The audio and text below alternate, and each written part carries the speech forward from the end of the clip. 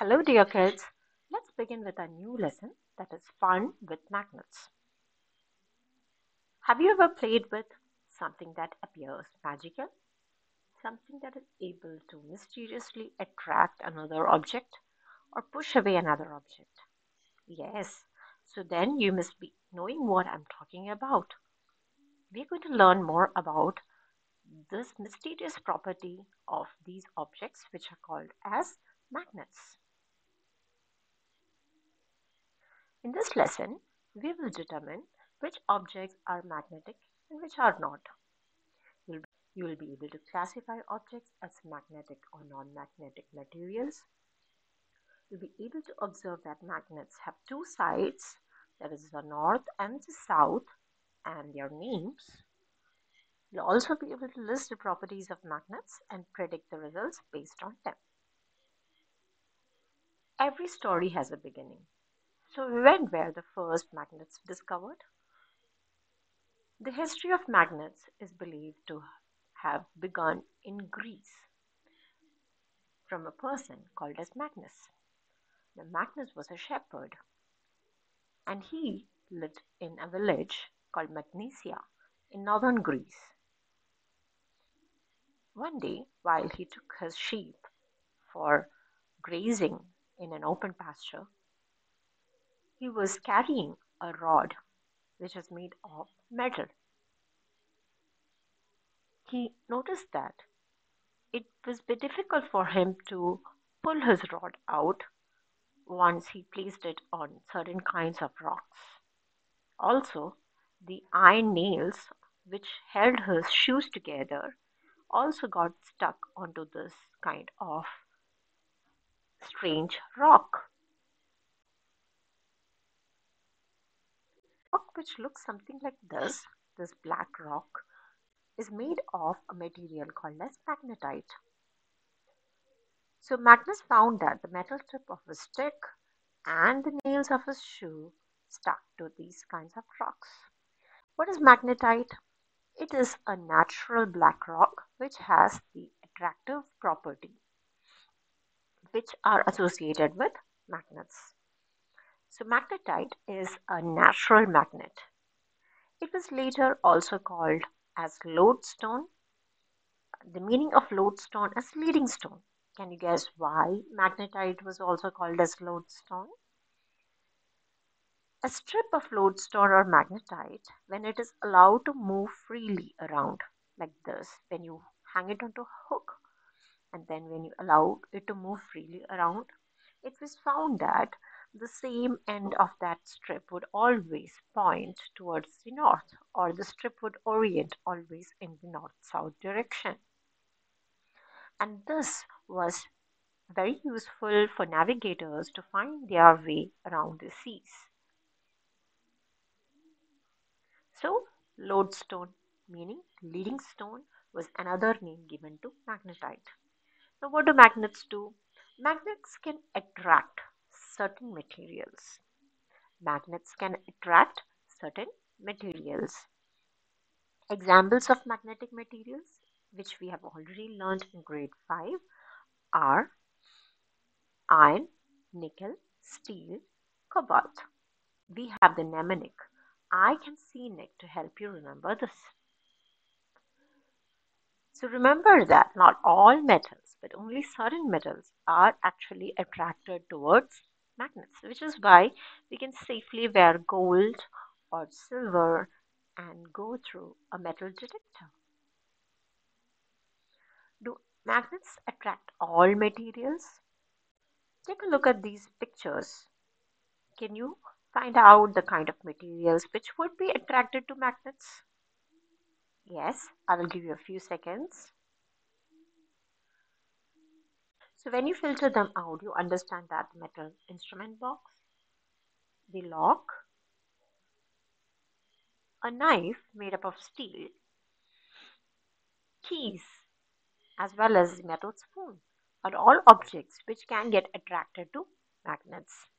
And the others, which were made up of plastic or rubber or glass and other such material, are not attracted to metals. Even metals like gold and silver are not attracted to magnets.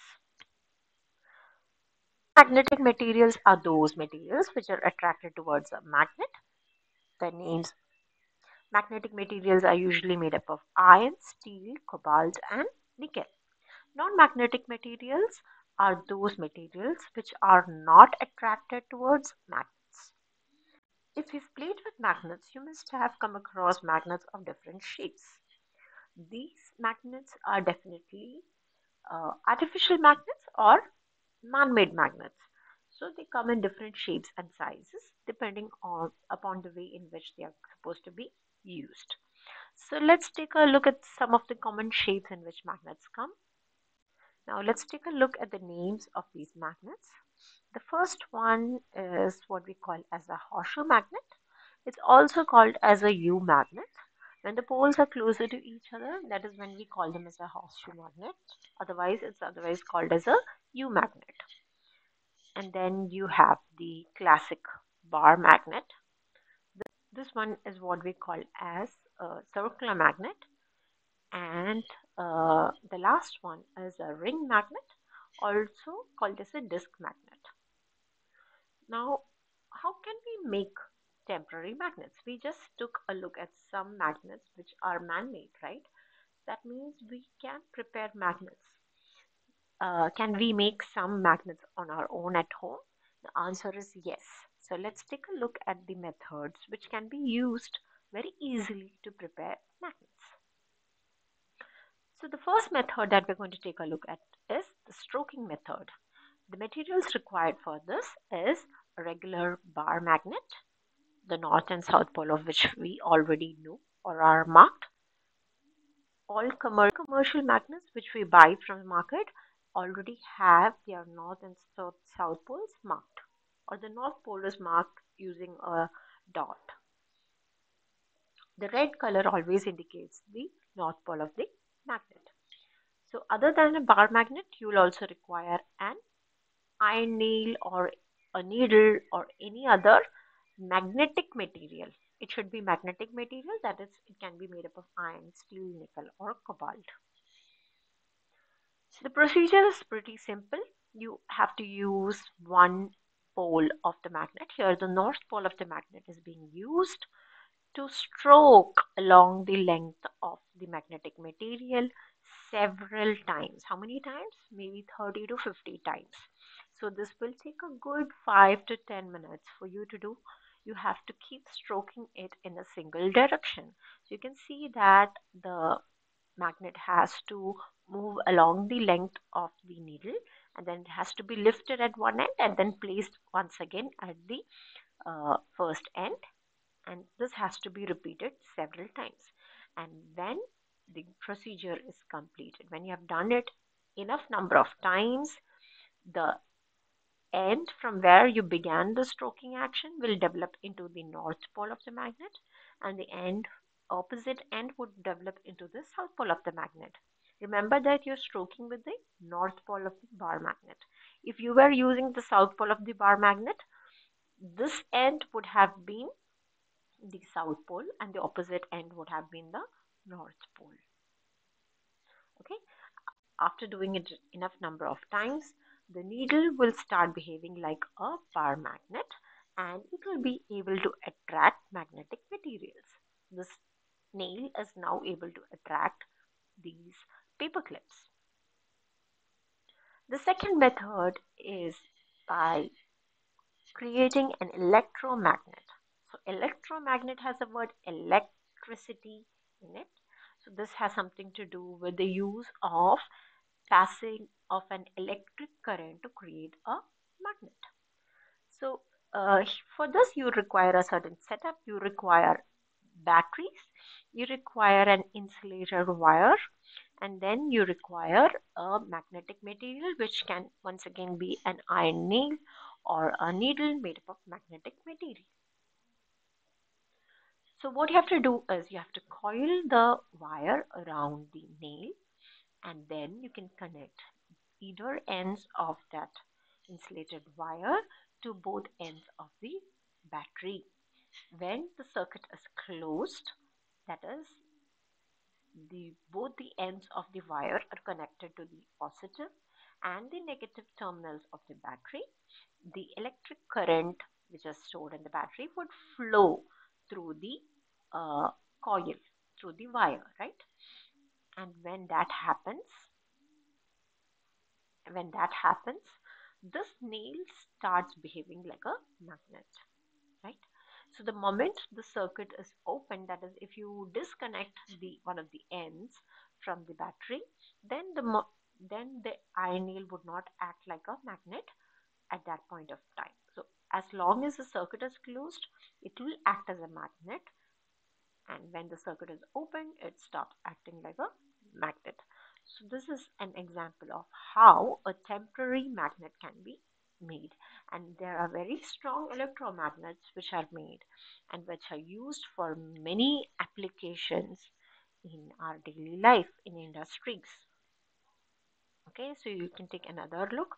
You can see that the wire is wound around the nail, and when the circuit is on, it acts as a magnet. When the circuit is off, it stops acting as a magnet and it cannot attract the paper clips anymore. So that's how electromagnets work. This is a simple model, but the ones which are used in industries, in cranes, for many practical purposes, they are really huge and very powerful electromagnets. And the most important thing is that these are temporary magnets. As soon as the electric current stops flowing, they stop acting as magnets, right?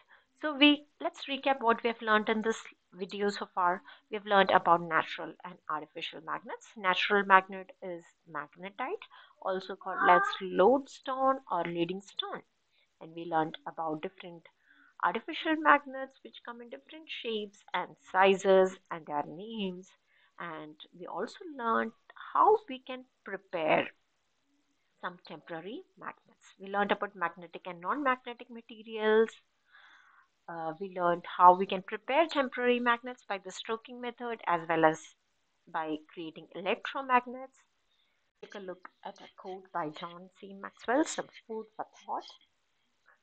But the law of magnetism really is true, because not only do magnets attract magnetic material, but also you tend to attract people who are like you, isn't it? If you look around your friend circle, if you look around you, you will see that you are most attracted to people who are more like yourselves, who you can relate with, right? Okay, so then I'll see you in the next video, dear children. Keep learning and have fun learning.